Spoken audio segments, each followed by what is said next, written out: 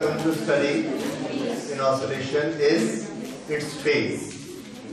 Oscillation में अगर हम एक पार्टिकल को ऑसिलेट करते हुए सोचते हैं, सिंपल हार्मोनिक मोशन करते हुए, सो एक एग्जांपल हमने बनाया था. That example said, if this particle is of particle P is making a circular motion with a angular velocity omega, then its foot of perpendicular on the diameter. This is a perpendicular on the diameter, and Q is the foot of perpendicular on this diameter. When P is making a circular motion, then Q is making a oscillation, and it is making a simple harmonic motion which repeat itself. इसकी terms के बारे में हमने बात की थी कि इसका टाइम पीरियड क्या होता है, एक ऑसिलेशन का पूरा टाइम. वापस जब उसी कंडीशन में आ जाता है, उसी डायरेक्शन में जा रहा होता है, यहां से ऐसे जा रहा है, वापस आएगा, फिर यहां से आकर यहां जाएगा, then one oscillation is complete. That is one oscillation. उसके बाद उसका जो टाइम पीरियड है, that is one time period. एक सेकेंड में जितनी ऑसिलेट करेगा, that is its frequency. ये टर्म्स हम लोग पहले पढ़ चुके हैं. आज जो हम इसकी नई टर्म पढ़ेंगे उसको हम स्टार्ट करते हैं. पहले what is mean by phase of N oscillating particle. Phase ये एक डायमीटर हम ऐसी भी कल्पना कर सकते हैं. दूसरा एक और तरीका है, अगर हम यहाँ एक पैरेलल लाइन बना दें इसकी और यहाँ से फुट ऑफ परपेंडिकुलर ऐसे बनाएं इस पर, अब ये पार्टिकल ऐसा चलेगा तो जैसे इसका मोशन हो रहा था Q का, वैसे इसका भी होगा. So it is one and the same thing. भले यहां हम सोचें या यहां सोचें, और यहां पर क्या होगी इसकी mean position. This is mean position, और मीन पोजीशन के दोनों तरफ ये ऑसिलेट करेगा, सिंपल हार्मोनिक मोशन करेगा. ओके, अब समझिए फेज क्या होता है. फेज का मतलब है कि ये कहां पर है, पोजीशन. अगर यहां से ये इस तरह से ऑसिलेट कर रहा है, इसी टाइम पर ये यहां पर पहुंचा है, तो हम पूछते हैं इसका फेज बताइए. फेज कैसे बताया जाता है? फेज को हम एंगल के टर्म्स में बताते हैं या टाइम पीरियड के टर्म्स में बताते हैं. अब एंगल और टाइम पीरियड ये हम कहां से लेते हैं? तो आंसर है, इसके लिए थोड़ा सा P की तरफ ध्यान दीजिए. जब P यहां पर घूमता है, तो अगर हम इसे बेस माने, तो यहां पर जब P था तो यहां पर एंगल कितना बनता है, 0. और जब P उठकर ऐसे जाता है तो पुरानी डायरेक्शन से इसका एंगल ऐसे बढ़ते जाएगा, ये एंगल बढ़ता जाएगा, और यहां पहुंचेगा तो ये एंगल कितना हो जाएगा, 90 डिग्री, π/2. जब यहां पहुंचेगा तो एंगल कितना हो जाएगा, पाई. जब यहां पहुंचेगा तो 3/2π, और जब यहां पहुंचेगा तो 2π. ठीक है, ये हमने एंगल के टर्म्स में बात की, P की पोजीशन. अब टाइम के टर्म्स में बात करिए. यहां स्टार्ट किया तो यहां पर टाइम कितना था, 0. जब यहां पहुंच के वापस आया तो फिर टोटल टाइम को हमने क्या माना, T. अगर यहां से यहां तक घूमने में इसको टाइम T लगता है, तो यहां से यहां तक आने में कितना टाइम लगा होगा, T/2. अगर यहां T/2 टाइम लगा तो यहां कितना लगा होगा, T/4 एंड 3/4T. ये हमने टाइम पीरियड और एंगल दोनों की भाषा में बात की. किसकी पोजीशन, P की. अब P से हमने परपेंडिकुलर ड्रॉप किया है Q पे, तो जो पोजीशन P की है वही पोजीशन Q की मानी जाएगी, क्योंकि Q को P कंट्रोल करता है.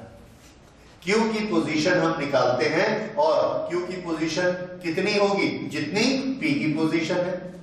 अब जब P यहां पहुंचता है तो इसकी पोजीशन टाइम की भाषा में बताइए, T/4.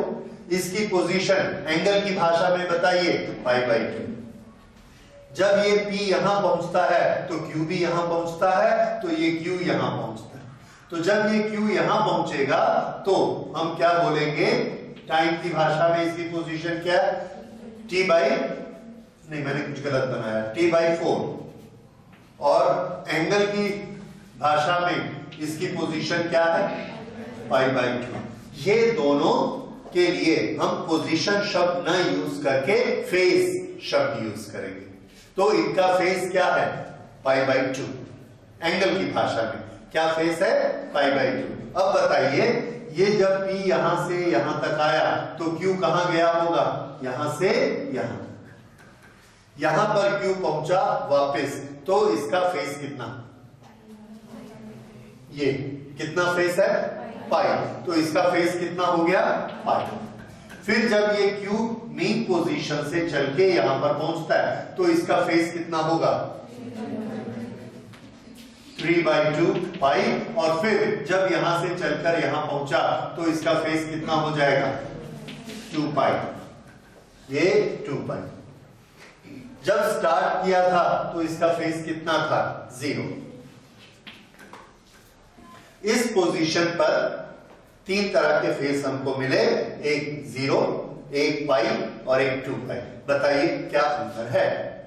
आंसर है कि जब इसका फेज 0 है या इसका फेज 2 पाई है, इन दोनों फेज में ये किधर जा रहा है?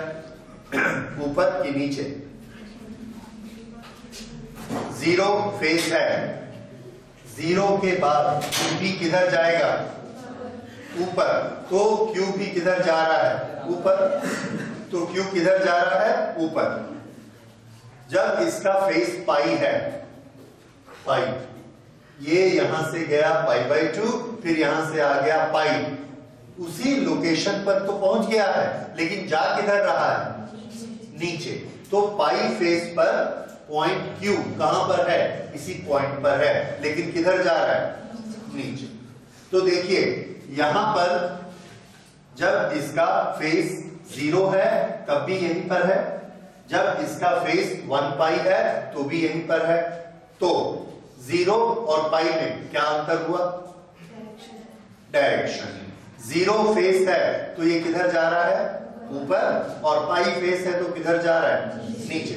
यदि मैं आपसे ये कहूंगा कि Q मीन पोजीशन पर है, तो मैंने पोजीशन की लोकेशन आपको बता दी कहां है? मीन पोजीशन पे, लेकिन वो ऑसिलेट कर रहा है। आपको ये नहीं मालूम है कि वो ऊपर है कि वो नीचे है, नीचे जा रहा है या ऊपर जा रहा है। सिर्फ क्या मालूम है कि वो मीन पोजीशन पर है। ऊपर जा रहा है या नीचे जा रहा है, ये हमको किससे पता लगेगा? अगर मैं आपको क्या बताऊंगा? फेज।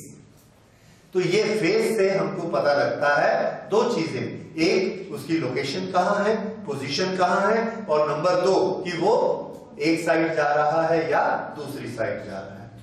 अब इसको फिर से देखिए और डिटेल में।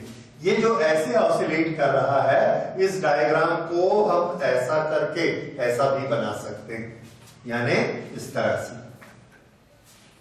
इधर से एक पेंडुलम लटकाया, उस पेंडुलम को हमने झूले जैसे इधर खींचा और छोड़ा, तो वो ऐसा ऐसा चलता है। ये ऑसिलेशन हो रहा है। पहले यहां खड़ा था तो ये क्या है? इसकी मीन पोजीशन। ये मीन पोजीशन है। ये यहां आएगा और यहां से वापस मुड़ जाएगा। ये वाला पॉइंट और ये वाला पॉइंट जहां से वापस मुड़ता है, उसके लिए हम वर्ड यूज करेंगे एक्सट्रीम पोजीशन, क्योंकि इससे और एक्सट्रीम और ज्यादा दूर ये नहीं जाता है। ओके, यहां से ये चला, यहां पहुंचा और यहां से ये मुड़ेगा। तो इसका फेस बताइए। तो यहां पर इसका फेस कितना लेना है? 0। यहां पहुंचा तो इसका फेस कितना हो गया? फिर मुड़ के यहां पहुंचा तो फेस कितना हो गया? पाई। फिर यहां पहुंचा तो फेस कितना हुआ? 3/2 पाई। फिर यहां से ऐसा वापस मुड़ा और यहां पहुंचा तो फेस कितना हुआ? 2 पाई। तो 0 से 2 पाई फेस, इसको बनाइए, याद रखिए। जब भी फेस बोला जाएगा तो आपको 2 चीज पता होनी चाहिए, एक पॉइंट कहां पर है और दूसरा किस तरफ जा रहा है, किस डायरेक्शन में जा रहा है। फेस आपको एक ही शब्द में दोनों इंफॉर्मेशन देता है। इफ आई से द फेस इज π/6, तो बताइए ये कहां पर होगा और किधर जा रहा होगा ये पॉइंट? इसको देखिए, यहां पर लेफ्ट राइट की भाषा में बात करिए। π/6, यस, π/6 किस किस के बीच में है? 0 और π/2 के बीच में है। यहां पर कहीं आएगा, उसकी लोकेशन हम देख लेंगे, यहां पर आया मान लो, तो ये क्या हो गई इसकी पोजीशन, और किधर जा रहा है अभी, लेफ्ट में कि राइट में? क्योंकि लेफ्ट में जाते हुए भी यहां जाता है, राइट में जाते हुए भी यहां जाता है। अभी कहां जा रहा है π/6 बोलने से? लेफ्ट में जा रहा है। और अगर हम ये कहेंगे कि ये इसकी मान लीजिए π/6, दिस इज से 3/2 पाई, नो 3/4 पाई, ये इसका फेस है। 3/4 पाई आप ढूंढिए किस किस के बीच में आएगा ये? π/2 और पाई के बीच में, तो 3/4 पाई यहां कहीं आएगा। मान लीजिए पहले मैंने बोला 1/4 पाई, 1/4 पाई 0 से चला, 1/4 पाई यहां कहीं आएगा। तो ये पोजीशन किसकी है? 1/4 पाई। फिर ये पोजीशन किसकी आ गई? π/2। फिर यहां से लौटा तो π/2 में और 1/4 पाई जोड़ दिया, कितना आ गया? 3/4 पाई।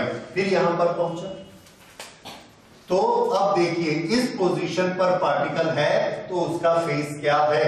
1/4 पाई या 3/4 पाई? तो आंसर है कि हमको ये इंफॉर्मेशन चाहिए कि ये लेफ्ट जा रहा है कि राइट जा रहा है।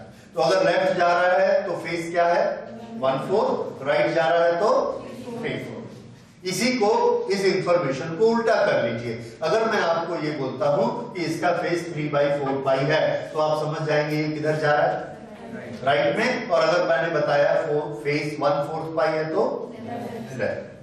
तो अब फेस का मतलब समझ आया कि फेस आपको दोनों इंफॉर्मेशन देता है, position as well as direction of motion. एक चीज। दूसरा, टोटल वन ऑसिलेशन में कितना फेस चेंज हो जाता है? आंसर है 2 पाई। 0 से चला और ये फेस कितना चेंज हो गया? 2 पाई। यहां से p पार्टिकल चला और पूरा एक साइकिल चला, कितना फेस चेंज हुआ? 2 पाई। 2 चला तो 4 पाई, 3 चला तो 6 पाई। तो एक ऑसिलेशन में फेस का चेंज कितना होता है? 2 पाई। ये याद रखिए, फेस का चेंज क्या 2 पाई से ज्यादा हो सकता है? आंसर है यस, हो सकता है, अलाउड।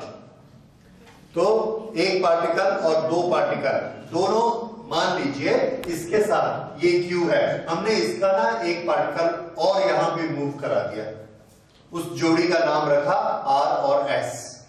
ये यहां पर R है और ये इसका परपेंडिकुलर है S। इसकी एंगुलर वेलोसिटी ओमेगा, इसकी एंगुलर वेलोसिटी भी ओमेगा, दोनों घूम रहे हैं। अब ये यहां पर है और R यहां पर है, ये भी यहां पहुंचेगा, P आगे आगे और R पीछे पीछे। इन दोनों के बीच में फेज डिफरेंस हमने निकाला। ये फेज डिफरेंस मान लीजिए आया 0.7 पाई। कैसे 0.7 पाई? यहां से लेके यहां तक ये कितना फेज डिफरेंस होता है? 1 पाई। 180 डिग्री 1 पाई, तो ये 1 पाई से थोड़ा सा कम है। ये मान लीजिए 0.7 0.8 कुछ भी है, ये 0.8 पाई है। तो हम ये बोलेंगे, भाषा सुनिए, P and R are having phase difference of 0.8 पाई। समझ में आ गया? अब P के नीचे कौन है? Q। R के नीचे कौन है? S। जब ये R ऐसे घूमेगा तो S क्या करेगा? S ऐसा आया, फिर ऐसे गया, फिर ऐसा आया, फिर ऐसे गया, S ऑसिलेट करेगा। S is oscillating, Q is also oscillating। यहां पर Q भी ऑसिलेट करता है इस तरह से और S भी ऑसिलेट करता है। जिस समय Q यहां पर है, जिस समय Q यहां पर है और S कहां है? यहां। Q किधर जा रहा है अभी बताइए, ऊपर कि नीचे? ऐसे ऑसिलेशन करा रहे हैं एंटी क्लॉकवाइज, तो Q किधर जा रहा है? ऊपर। ये ऐसे ऊपर जा रहा है। S किधर जा रहा है? एस किधर जा रहा है, नीचे। लेकिन दोनों इस लाइन को नहीं छोड़ते, दोनों का टाइम पीरियड टी है। एक टी में दोनों ऑसिलेशन कंप्लीट करते, वो भी टी में, ये भी टी में। दोनों की एंगुलर फ्रीक्वेंसी बराबर है, ओमेगा। दोनों में किस चीज का अंतर है? अच्छा, दोनों का एम्पलीट्यूड, ये एस पूरा यहां तक आएगा, फिर जब आर घूम के यहां जाएगा तो एस यहां तक जाएगा, तो एम्पलीट्यूड कितना है उसका, ए। क्यू का एम्पलीट्यूड भी कितना है, ए। दोनों का एम्पलीट्यूड बराबर, टाइम पीरियड बराबर, फ्रीक्वेंसी बराबर। क्या चीज का डिफरेंस है, डायरेक्शन। ये ऊपर नीचे चलता है, क्यू भी ऊपर नीचे चलता है। फेस का डिफरेंस है। किस चीज का डिफरेंस है, फेस। क्यों? किसी भी एक इंस्टेंट पे हमने देखा इसकी पोजीशन अलग, इसकी पोजीशन अलग।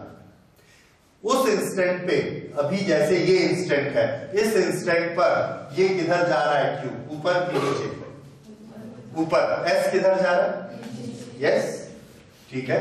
ये ऐसा घूम रहा है, तो एस किधर जा रहा है, नीचे। क्यू किधर जा रहा है, ऊपर। इसकी पोजीशन यहां से 3 सेंटीमीटर है, इसकी पोजीशन यहां से 8 सेंटीमीटर है। दोनों की पोजीशन लेंथ में भी डिफरेंस है, वाई में डिफरेंस है, दोनों की डायरेक्शन में भी डिफरेंस है।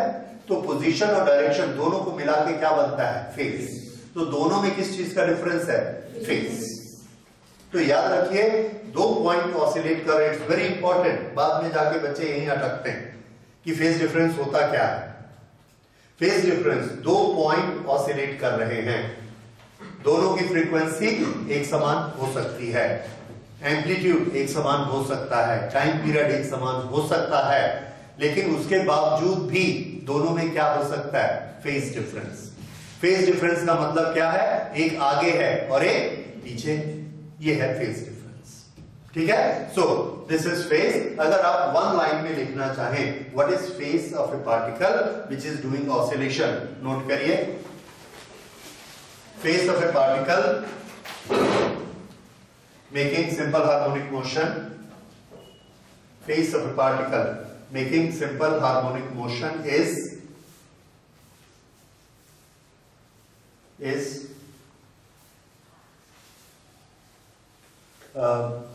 an angular term, is an angle which gives its position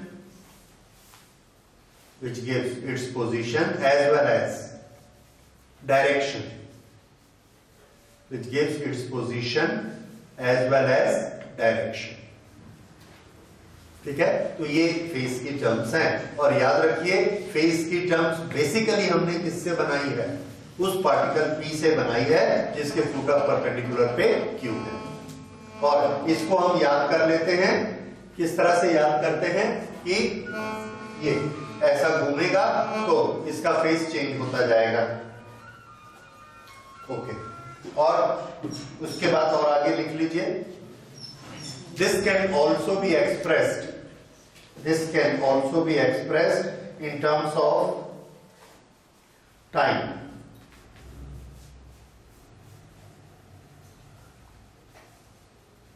This can also be expressed in terms of time. Right? नीचे लिखिए, phase difference pi is equal to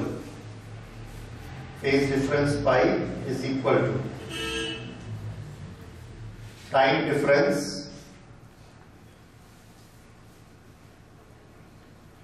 difference T by 2. Time difference T by 2। Okay, ये आपको एक guideline याद रहेगी। Okay, phase difference फिर से बार बार आएगा, इसको हम और डिटेल में और क्लियर करते जाएंगे। Now next we take equations in simple harmonic motion. Equations in simple harmonic motion. There is a particle P which is making a circular motion and its angular velocity is omega radian per second. पहले case में, simple case में, let us say it starts from this point, 0 point. Here time is equal to 0. यहां से start हुआ, 1 second में कितने angle बनाता है ओमेगा, यहां से यहां पहुंचने में इसको t सेकंड लगे, अगर t सेकंड लगे तो इसने कितना एंगल बनाया होगा omega t। This is the angular displacement और angle theta. So this theta is equal to omega t। आप चाहे थीटा लिख सकते हैं, चाहे ओमेगा टी लिख सकते हैं। हम लोग ओमेगा टी यूज करेंगे because that is a function of T.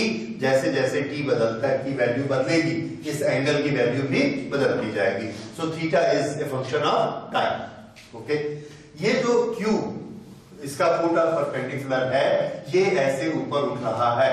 ये जब ऊपर उठता है, नीचे आता है, ऑसिलेट करता है, इसके मोशन को हम कहते हैं सिंपल हार्मोनिक मोशन। और हम स्टडी इसकी कर रहे हैं, इसकी नहीं, ये तो सर्कुलर मोशन कर रहा है, इसकी स्टडी कर रहे हैं। तो ये जब यहां से चलना शुरू किया, यहां इसकी पोजीशन को हमने माना zero displacement, initial position. Time zero यहां था, जब टाइम जीरो था तो क्यू कहां था, यहां था, इसलिए इसको क्या माना जाएगा, इनिशियल पोजीशन। इनिशियल पोजीशन के साथ एक चीज जुड़ी हुई है, जब भी इनिशियल पोजीशन बोला जाता है आपके दिमाग में तुरंत घंटी बजनी चाहिए, t is equal to zero. Initial position का मतलब क्या होता है, t is equal to zero. Okay, किसी भी मोशन के लिए, राइट। तो यहां पर ये था। उसके बाद जैसे जैसे टाइम बढ़ता गया, क्या चीज बढ़ते गई, तो आंसर है ये वाला डिस्प्लेसमेंट बढ़ता चला। थोड़ी देर यहां गया, फिर यहां गया, फिर 1 सेकंड बाद यहां गया, फिर 1 सेकंड बाद यहां गया, और अभी जब टाइम t है तो ये यहां पर है। ये जो इसका डिस्प्लेसमेंट मीन पोजीशन से यहां तक हुआ, इसको हमने मान लिया y। अब आप हम देख रहे हैं कि जैसे जैसे टाइम बढ़ता है y की वैल्यू चेंज होती है। तो वेरिएबल कौन कौन हो गए, टाइम एंड डिस्प्लेसमेंट y। इसमें डिपेंडेंट कौन, इंडिपेंडेंट कौन, इंडिपेंडेंट टाइम है, वो कंटिन्यूअस चेंज होते जा रहा है, और उस टाइम के अनुसार कौन चेंज हो रहा है, y। So y is a function of time. हमको वो फंक्शन निकालना कि वो फंक्शन क्या है। ओके, उस फंक्शन को निकालने के लिए देखिए, यहां से यहां का डिस्टेंस है y। जब ये डिस्टेंस यहां तक पहुंचेगा तो इसको हम क्या बोलेंगे, एम्पलीट्यूड।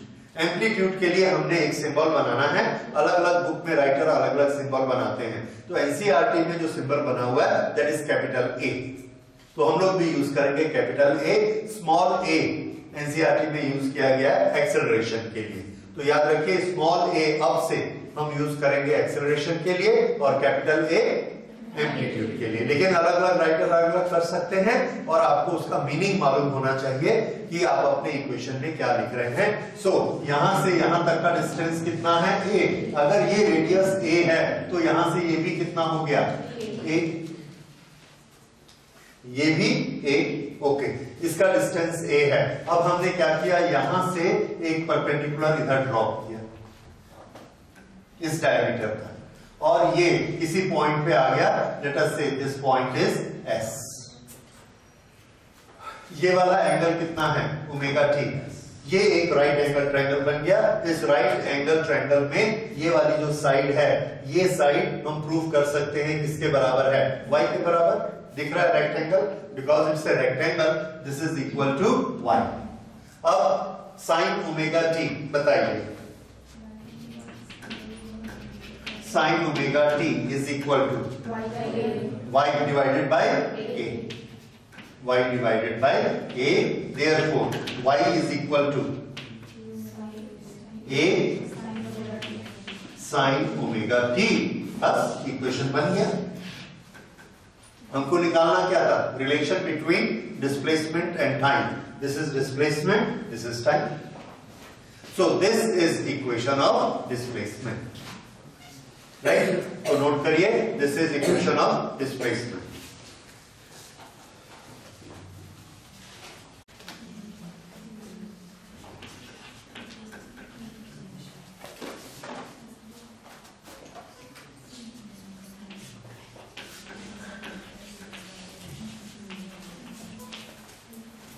सबसे छोटा basic equation, y is equal to a sine omega t।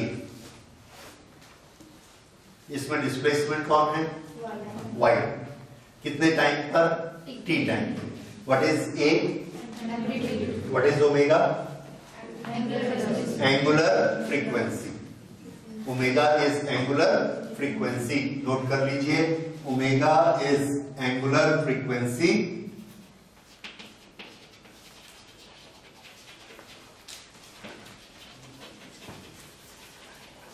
Omega is equal to 2 pi upon T. Omega is equal to 2 pi into F.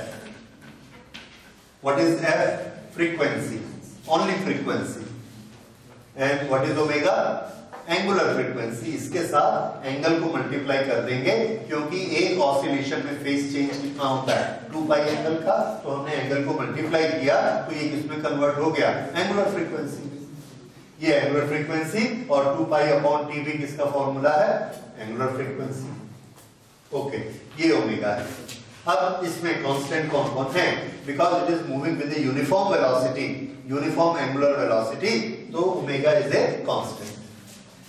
This capital A is the maximum value of displacement, so it is also a constant because it is a single value, maximum value. तो ये दोनों quantity कैसी हैं? Constants. ये constant कैसे constant है? हर oscillation के लिए इनकी वैल्यू अलग अलग हो सकती है, पर किसी एक ऑसिलेशन में ये कांस्टेंट है। और लगातार दो क्वांटिटी कौन सी चेंज हो रही है? That is T and Y। ये दोनों क्या हैं? Variables. Y is a function of time, और उस फंक्शन की डिटेल क्या है? A sin omega t। ये सब कुछ समझ में आया? अब डिस्प्लेसमेंट के लिए ये जो ऑसिलेट ऐसे कर रहा है, इसको फिर से हम हॉरिजॉन्टल में ले आते हैं, और हॉरिजॉन्टल में हमने इसको बनाया इस तरह से।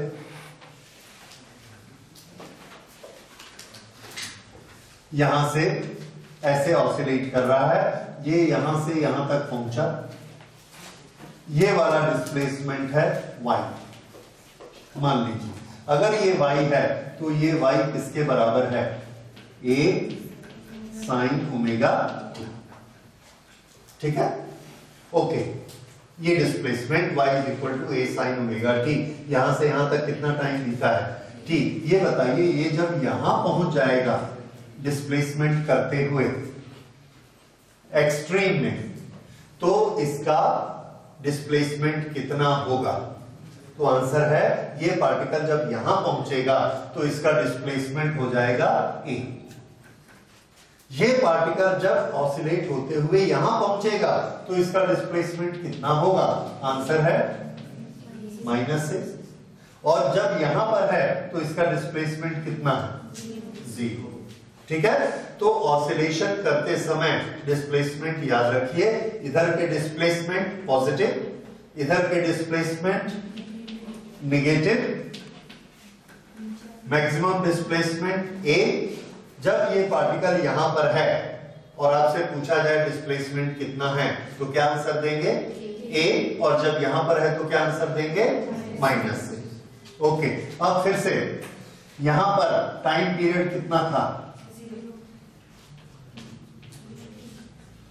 फिर यहां पर t/2, फिर यहां पे 3/4 t, फिर यहां से यहां गया तो t। ओके, फेज की बात करिए, यहां पर फेज कितना है? 0। यहां फेज कितना हो गया? π/2।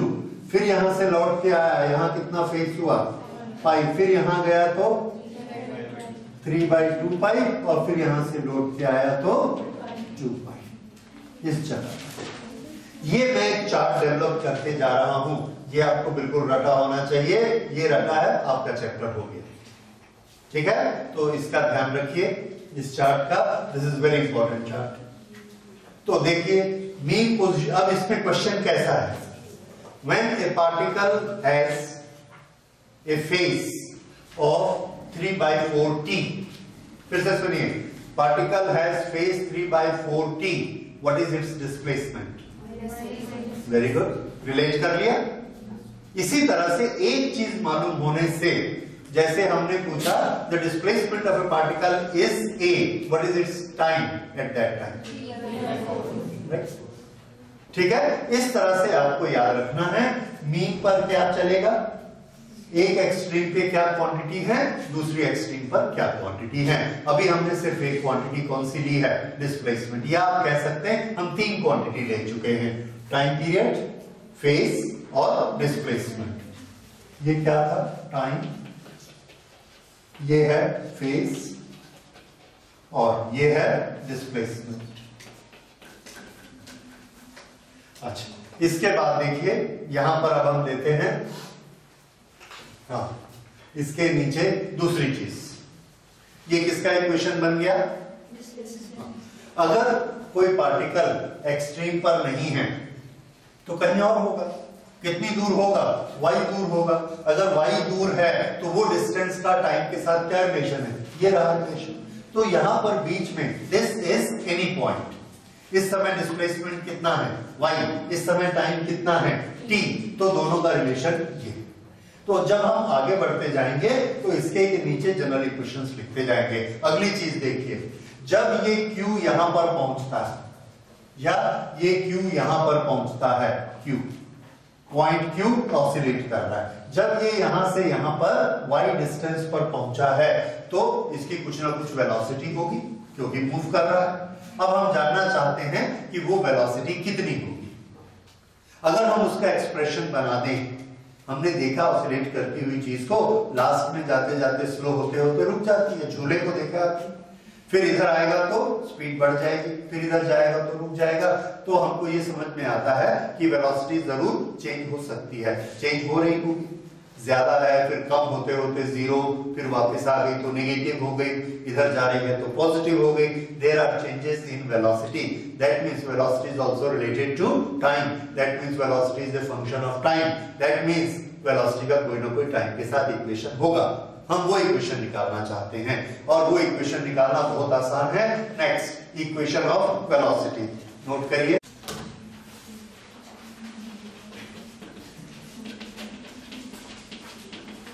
इक्वेशन ऑफ वेलोसिटी, डिस्प्लेसमेंट का इक्वेशन हमको मालूम है, y is equal to a sin omega t।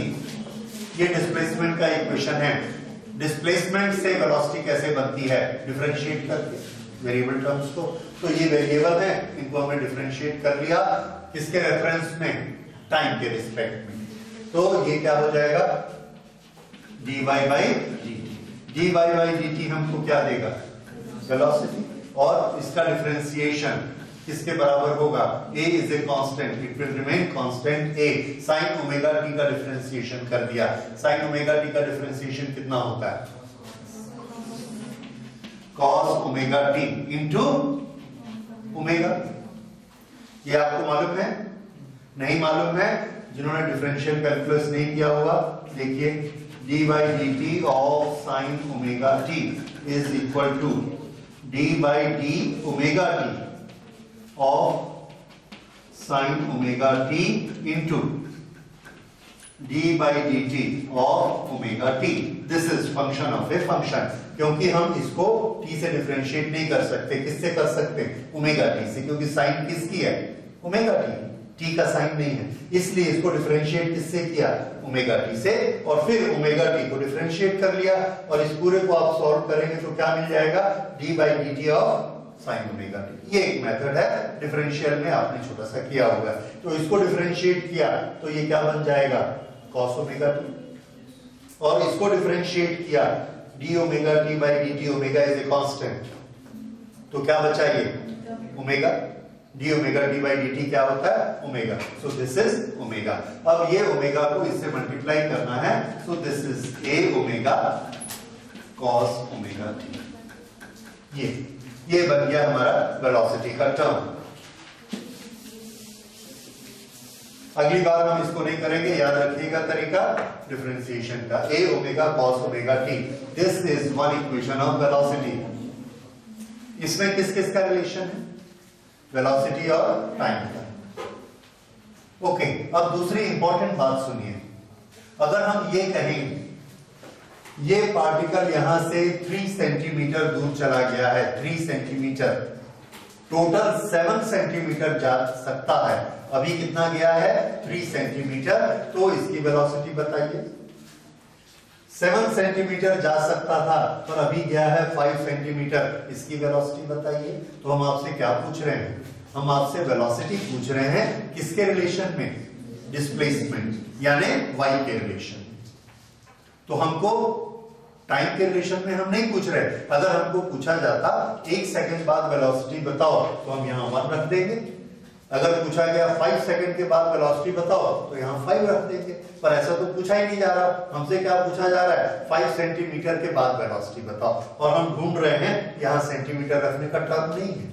तो हमको एक ऐसा रिलेशन भी चाहिए जो वेलोसिटी को किसके साथ रिलेट कर दे, यस, पोजीशन के साथ, डिस्प्लेसमेंट के साथ। वो निकालना आसान है। देखिए कैसे निकालेंगे। ये हमने वेलोसिटी का एक इक्वेशन नोट कर लिया। दूसरा इक्वेशन निकालने के लिए इसको हम चेंज करते हैं a omega cos omega t। cos omega t को हम साइन में कैसे कन्वर्ट कर सकते हैं, क्या बता सकते हो, रूट। देखिए this is root cos square omega t, ये करेक्ट है। cos ओमेगा t को क्या लिखा, रूट ऑफ cos स्क्वायर। अच्छा, cos स्क्वायर को क्या लिख सकते हैं साइन की भाषा में बताइए, yes, 1 minus sine square omega T, sign में कन्वर्ट हो गया।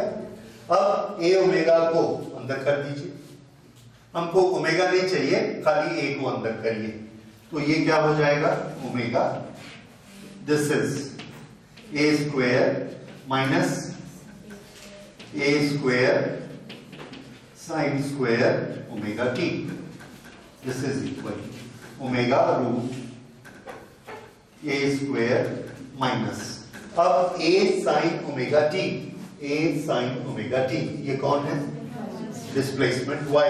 तो इसको हम क्या लिख सकते हैं, y square. This is what, ये इसमें वेरिएबल कौन कौन है बताइए, वेलोसिटी इज वेरिएबल, चेंज हो रही है, और y वेरिएबल। इसका ये मतलब है कि जैसे जैसे y चेंज होता है वैसे वैसे वेलोसिटी चेंज होती है। टाइम से हमने इसको इंडिपेंडेंट कर दिया, टाइम हटा दिया इसमें से। तो अब हमको ये किस काम में आएगा, वो न्यूमेरिकल बनाने के काम में आएगा, जिसको हमको बोला जाएगा कि y is equal to 3 centimetre. तो v बताइए। तो हम क्या करेंगे, y को 3 रख देंगे, v की वैल्यू बता देंगे। अगर हमको ये दिया गया दैट टाइम इलेप्स्ड, यहां से ये चला और इसका टाइम बीत चुका है 2 सेकेंड, और वेलोसिटी बताइए, तो किसको यूज करना, ये वाले को यूज करना। इसमें यहां क्या रख देंगे, 2 सेकेंड, क्या बन जाएगा, वेलोसिटी। तो अगर हमको टाइम से वेलोसिटी निकालनी है इसको यूज करिए, और अगर डिस्प्लेसमेंट से वेलोसिटी निकालनी है तो इसको यूज करिए। दोनों इक्वेशन वेलोसिटी के, ठीक है। अच्छा, अब अगली चीज, अगर ये दोनों वेलोसिटी के इक्वेशन हैं तो हम कुछ निकालना चाहते हैं। ये वेलोसिटी, ये ऐसा ऑसिलेट कर रहा है, यहां पर वेलोसिटी कितनी होगी। देखिए यहां पर velocity at any time, velocity is equal to, हमको 2 इक्वेशन इसके मिल चुके हैं, दोनों को हम लिख लेते हैं। Velocity is equal to, this is a omega cos omega t, a omega cos omega t, और दूसरा इक्वेशन क्या है, this is omega a square minus y square, ये एट एनी लोकेशन। अब ये बताइए मीन पोजीशन पर वेलोसिटी कितनी होगी।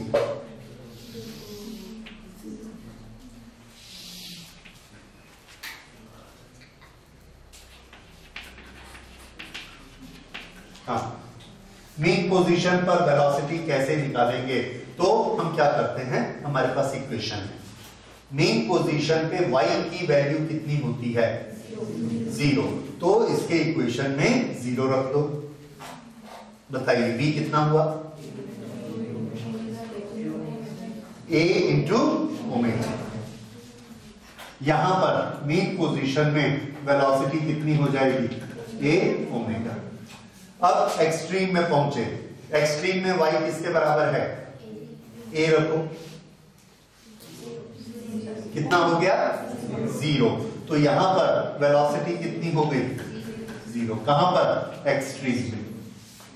इस एक्सट्रीम में आइए, यहां पर y किसके बराबर है -a। फिर से इसको -a रखो। -a का स्क्वायर क्या होता है +a²। a² - a², कितना हो गया 0। Again velocity here is 0। तो मीन पोजीशन पे वेलोसिटी कैसी है a ओमेगा। दोनों एक्सट्रीम पे कितनी है 0 एंड 0। ठीक है। जब हम इधर जाते हैं y की वैल्यू a से कम होती है तो ये पॉजिटिव होगा इस डायरेक्शन में, और इस डायरेक्शन की वेलोसिटी कैसी होगी नेगेटिव होगी। ओके, तो ये वेलोसिटी के लिए याद रखिए।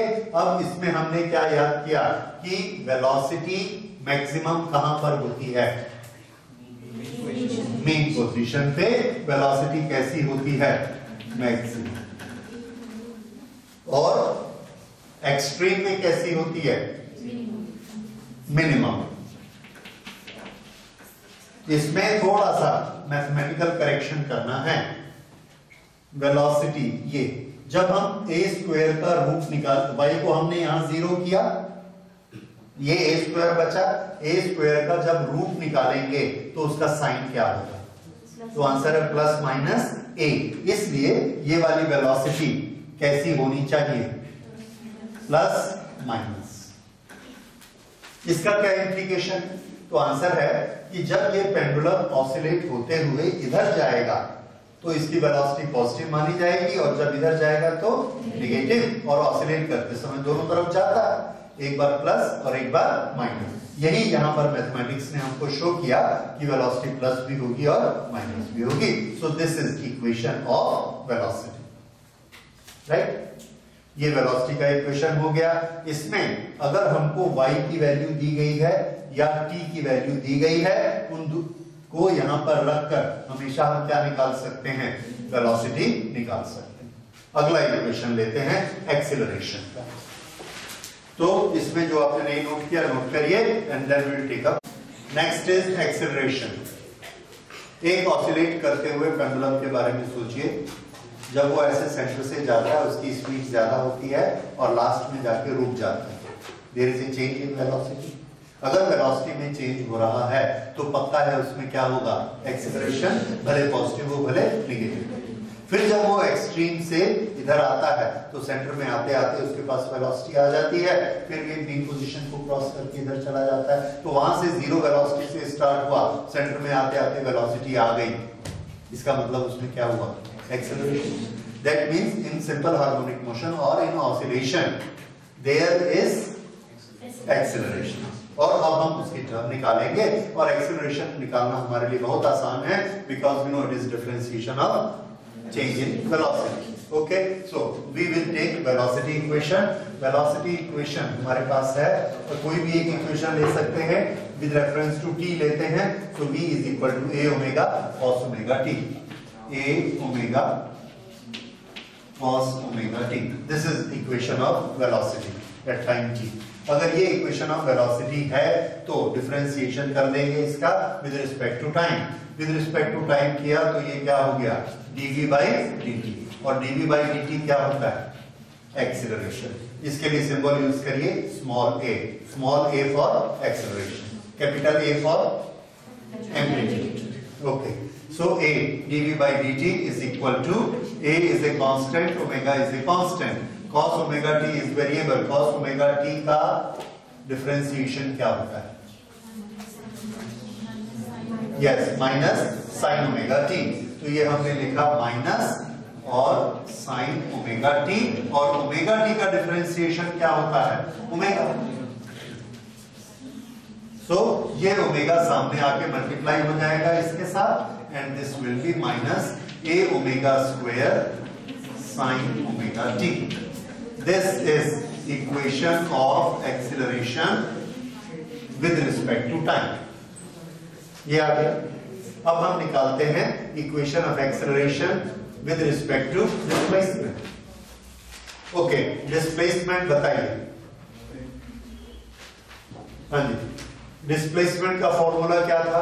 डिस्प्लेसमेंट का formula a sin omega t। इसमें दिख रहा है आपको a sin ओमेगा t। उस a sin ओमेगा t पूरे की जगह हम क्या लिख सकते हैं? y। So let's write y in that place. तो ये क्या बन जाएगा? Acceleration is equal to minus omega square into 1। ये इसका दूसरा इक्वेशन बना। This is very important equation. इससे हमको सिंपल हार्मोनिक मोशन की प्रॉपर्टी पता लगती है। Omega is a constant, angular velocity, uniform angular velocity is a constant, तो omega is a constant. If omega is a constant, omega square is a constant, then a is directly proportional to y. a is directly proportional to y. Number 1। Number 2, दो property याद रखिए। a is proportional to y means what? Acceleration is proportional to displacement। तो simple harmonic motion का एक quality, एक property, characteristic क्या हुई? Acceleration is proportional to displacement. Displacement जितना ज्यादा होते जाएगा उतना एक्सीलरेशन ज्यादा होते जाएगा। एक चीज। दूसरा, negative sign. This shows the direction of acceleration is always against या अपोजिट टू द डिस्प्लेसमेंट। अगर डिस्प्लेसमेंट इधर बढ़ रहा है तो एक्सीलरेशन इधर होगा, और अगर डिस्प्लेसमेंट इधर बढ़ रहा है तो एक्सीलरेशन इधर होगा। तो ये दोनों प्रॉपर्टी लिख लीजिए। a is proportional to y and direction of acceleration is opposite to displacement. अब हम अपने टेबल पर वापस आ जाते हैं। यहां पर at any position when the displacement is y, what is acceleration is equal to? Acceleration is equal to minus a omega square sin omega t in terms of t. What is acceleration in terms of y? So a is equal to minus omega square y। ये वाले equation ये सब आपको रटे होने चाहिए। Okay, ये आ गया। नाउ ये कौन सी पोजीशन है? Mean position. मीन पोजीशन पर एक्सेलरेशन बताइए। Acceleration is equal to, mean position पे y की वैल्यू क्या होती है? 0। इसलिए यहां 0 रख दीजिए। एक्सेलरेशन कितना हो गया? 0। एक्सट्रीम पे आ जाइए। y किसके बराबर हो गया? a। तो एक्सेलरेशन किसके बराबर हुआ? Acceleration is equal to minus a omega square. और इधर आएंगे तो क्या हो जाएगा? Acceleration is equal to, yes, इसको रखना माइनस a, तो minus minus plus, this will be a omega square. This is acceleration. ये दोनों एक्सेलरेशन कहां है? एक्सट्रीम पे। ये कहां है? यस। तो मेन पोजीशन पर जो ऑसिलेट कर रही है बॉडी, मेन पोजीशन पर एक्सेलरेशन क्या होता है? और एक्सट्रीम में मैक्सिमम। तो यहां कैसा हुआ? मिनिमम। और यहां पर कैसा है? मैक्सिमम।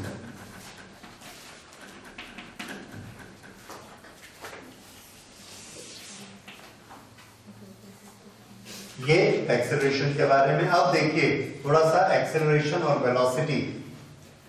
मीन पोजीशन पर वेलोसिटी मिनिमम है कि मैक्सिमम? और acceleration minimum, 0। When a body is oscillating at the mean position, what is 0? Displacement is 0 and acceleration is 0. What is maximum? At the extreme, what is 0? Velocity is 0. How much is acceleration? Maximum. ठीक है? Okay.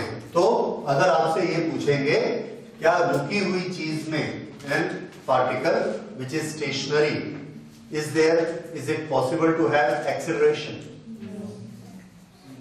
अभी आपने बोला था yes. यहां पर extreme में velocity कितनी है? एक्सेलरेशन कैसा है और कितना है? Maximum.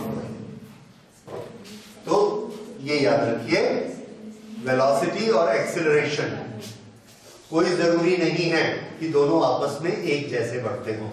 When velocity is zero, acceleration may be maximum। एक बॉल को हमने ऊपर फेंका, इस पर कितना एक्सेलरेशन काम कर रहा है? जी, नीचे की तरफ। बॉल ऐसे ऊपर गई, एनर्जी खत्म हो गई, ऊपर जाके खड़ी हुई, फिर नीचे गिरेगी।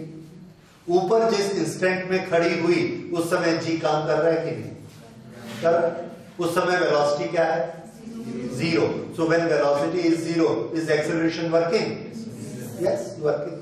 तो एक्सेलरेशन का काम करना वेलोसिटी से रिलेटेड नहीं है, पक्का याद रखिए, ठीक है।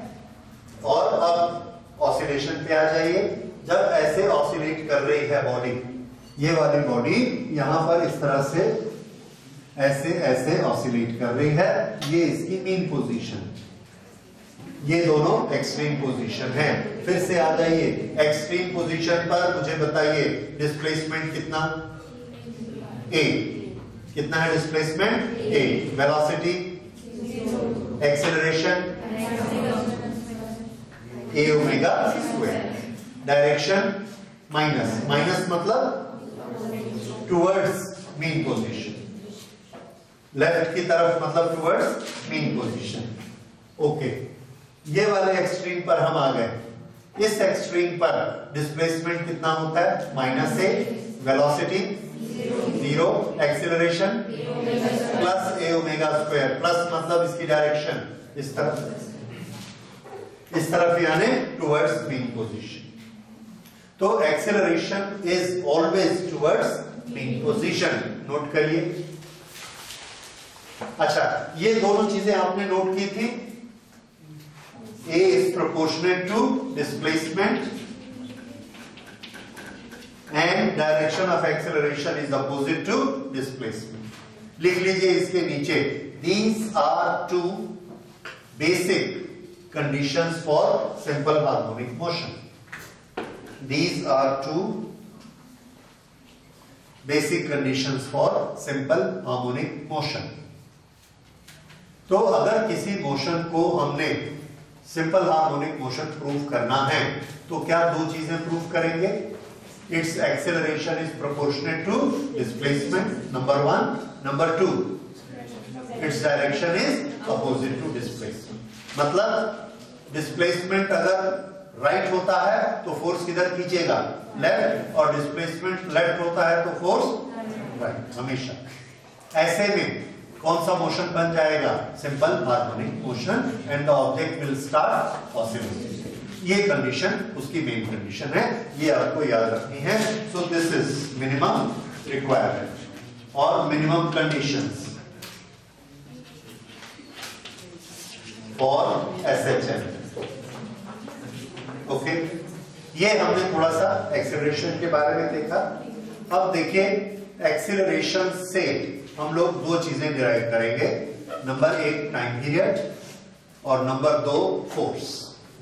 टाइम पीरियड के लिए, टाइम पीरियड याद रखिए, आगे जब भी कहीं पर एंगुलर वेलोसिटी की टर्म आएगी ओमेगा, उस एक्सप्रेशन में हमने टाइम पीरियड क्रिएट करना होगा। तो हमको टाइम पीरियड किससे मिलेगा? Omega is equal to 2 pi upon T. Omega किसके बराबर होता है? 2 पाई अपॉन टी। अगर हम आपसे ये कहेंगे कि इसका टाइम पीरियड निकालिए, ये ऑब्जेक्ट ऐसे ऑसिलेट कर रहा है, तो हम यहां पर वो इक्वेशन पकड़ेंगे जिसमें ओमेगा आता हो, ये ओमेगा। ओके, तो अगर हमने यहां पर ओमेगा लिया तो इसको हम ले लेते हैं किसी भी एक जगह पर। ये एक ऑब्जेक्ट ऑसिलेट कर रहा है, उसका एम्पलीट्यूड कैपिटल ए है, एम्पलीट्यूड कैपिटल ए है, और उसका हमको टाइम पीरियड निकालना है।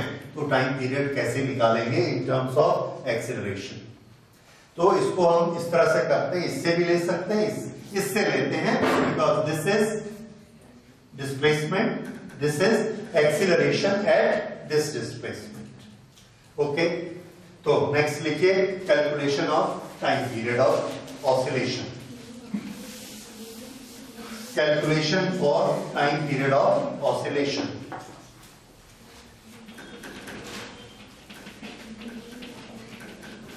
Time period.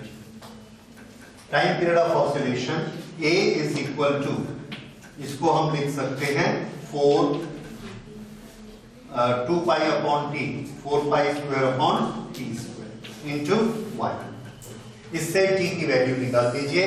Minus shows direction. So let's omit it. It has no magnitude. It's only for direction. So A is equal to 4 pi square upon t square into y. So t square किसके बराबर हुआ? T square is equal to 4 pi square y upon A. तो t is equal to, therefore t is equal to 2 pi root y upon A. Once again, this is very important formula for simple harmonic motion. जो चीज simple harmonic motion कर रही है उसका अगर हमको displacement y दिया है और एक्सीलरेशन a दिया है, we can find out time period. Okay, ये टाइम पीरियड होता है और इसको बेसिक यूज करके हम लोग अलग अलग ऑसिलेशंस का टाइम पीरियड निकालेंगे कि जब पेंडुलम ऑसिलेट करता है तो उसका t का फॉर्मूला कितना होता है, जब एक स्प्रिंग ऑसिलेट करता है तो कितना होता है, चिमनी में एक बॉल करता है तो कितना होता है, पानी में एक लकड़ी का टुकड़ा दबाया और दबा के छोड़ दिया, वो ऐसे ऐसे ऑसिलेट कर रहा है, उसका टाइम पीरियड कितना होगा. ऐसे 50 एग्जांपल है. हर एग्जांपल में हम उसकी y अपॉन a की वैल्यू निकालते हैं और यहां रखते जाते हैं. इसलिए ये फॉर्मूला बहुत इंपॉर्टेंट है. ओके, तो इसको हम टेक्स्ट में भी याद कर लेते हैं. टेक्स्ट में कैसे लिखेंगे? t is equal to 2 pi root displacement upon acceleration.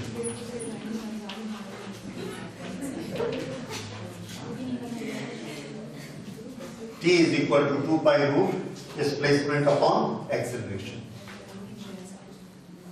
ये टाइम पीरियड का फॉर्मूला याद करिए. Next we will take up force. देखिए, force during oscillation. Force during oscillation. Force is equal to mass into acceleration. तो force का formula क्या बनेगा?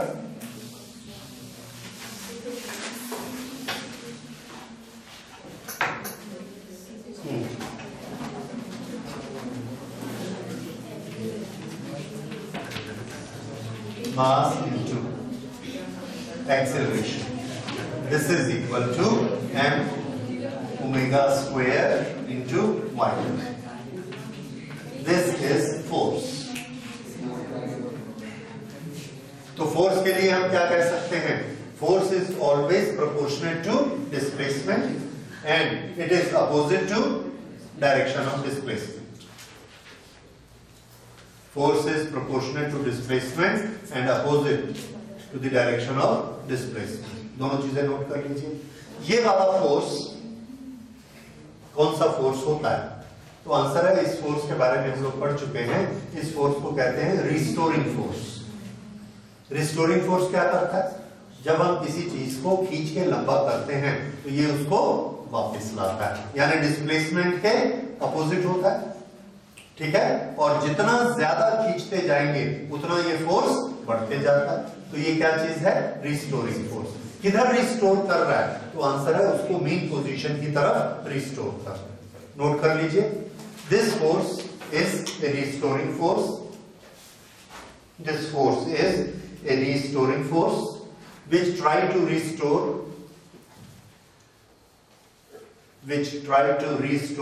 the particle at mean position, which tries to restore the particle at mean position.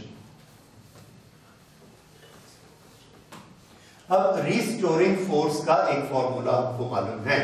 Restoring force किसके बराबर होता है? that force is equal to minus kx. What is x? एक spring को हमने खींचा, x डिस्प्लेसमेंट किया, फोर्स f पैदा हुआ। तो फॉर्मूला क्या बना? f is proportionate to x या f is equal to minus kx. What is k? Spring constant. Very good. Force constant of the spring या spring constant. ये होता है फोर्स कांस्टेंट। तो यहां पर भी यही चीज बनी। x क्या चीज है? डिस्प्लेसमेंट। यहां हम डिस्प्लेसमेंट के लिए x ना यूज करके y यूज कर रहे हैं, तो यहां हम क्या यूज कर लेंगे? माइनस के y। नोट करिए, because force is restoring force, we can write it as F is equal to minus के y। और F किसके बराबर होता है? Mass into acceleration is equal to minus के y। Right? Minus is for direction, so it doesn't come in calculation. So let's leave it, and A is equal to ky numerically. Okay. अब बताइए इसमें y upon A किसके बराबर हुआ? Y upon A is equal to, yes, m upon A. Note करिए, y upon A is equal to m upon k. कुछ बात समझ में आई? ठीक है, जो लोग बात कर रहे थे उनके लिए फिर से एक बार सुनिए। Force is equal to restoring force में फॉर्मूला क्या होता है? ky, where y is displacement, k is force constant for the spring or for any restoring force. Okay? और force is equal to mass into acceleration. अगर हम ऐसा लिखते हैं तो लिख के a को इधर ले जाएंगे, k को इधर ले जाएंगे, तो y upon a is equal to m upon k। What is m? Mass of the body. What is k? Restoring force constant. ठीक है, या force constant of the restoring force. ये दो चीज हो गई। अब y अपॉन a यहां पर देखिए, y अपॉन a ये किसके टर्म में आया था? टाइम पीरियड में। तो टाइम पीरियड का हमने एक फॉर्मूला और बनाया, तो इसको लिख लीजिए। therefore time period t is equal to 2 pi root m upon k।